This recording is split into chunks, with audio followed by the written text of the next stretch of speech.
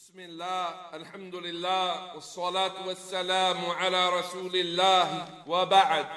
After these 7 reasons, which are more than sufficient for any believer, we continue to encourage ourselves with even more reasons that have come to us from the book and the Sunnah, and this time from the statement of a great early Imam in Islam, that which is reported from the speech of Ali ibn Abi Talib radiyallahu anhu wa an sa'ir as-sahabati ajma'in.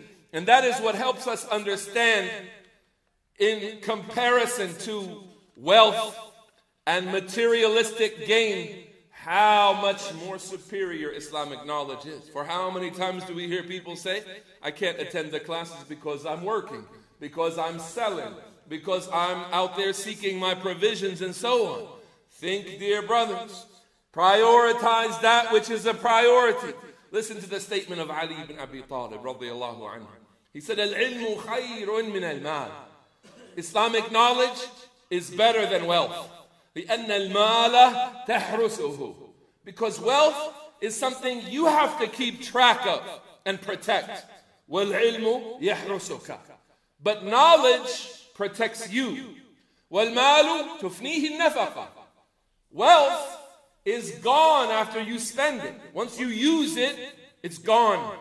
وَالْعِلْمُ يَزْكُو عَلَى الْإِنفَاقِ. But knowledge is increased every time you use it. وَالْعِلْمُ حَاكِمٌ وَالْمَالُ مَحْكُومٌ عَلَيْهِ. Knowledge is something that puts rulings on other things, and wealth is that which is ruled upon.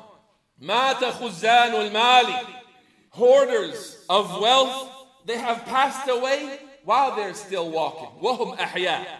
They have passed away like dead people walking about the earth. وَالْعُلَمَاءُ بَاقُونَ مَا بَقِيَ الدَّهْرُ. And the scholars, the possessors of knowledge, they remain alive so long as time goes on, meaning their effects are found and their benefits are found even after their physical death.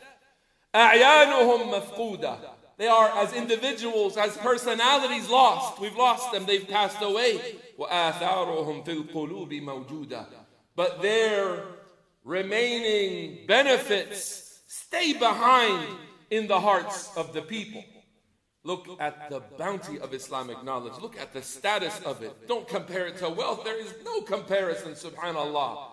Look at this beautiful statement from Imām Ali ibn Abi Talib radiyallahu anhu wa an al-a'imma al-khulafa al-rashidin ajma'in.